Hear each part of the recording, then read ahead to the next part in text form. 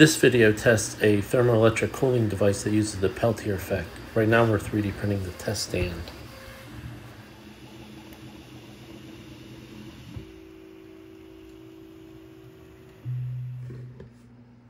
The thermoelectric cooling device is the small white square plate.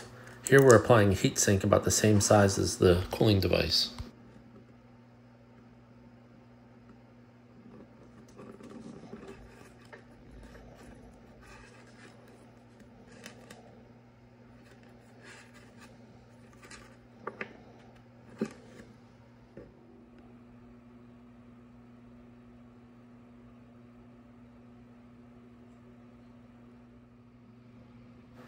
This heat sink on the hot side of the cooling device does not dissipate enough heat, and the temperature does not drop and even increases near the plate.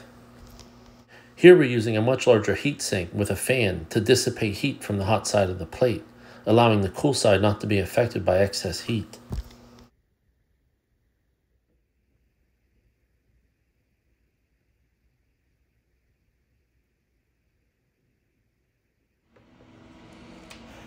Here we'll measure the temperature again in the chamber underneath the test stand that's affected by the cool side of the plate.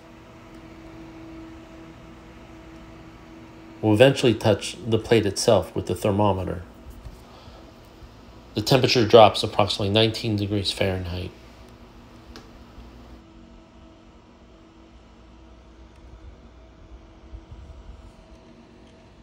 It reaches 59.5 degrees Fahrenheit. The ambient temperature here was approximately 78 degrees Fahrenheit. This was a relatively large heatsink and fan.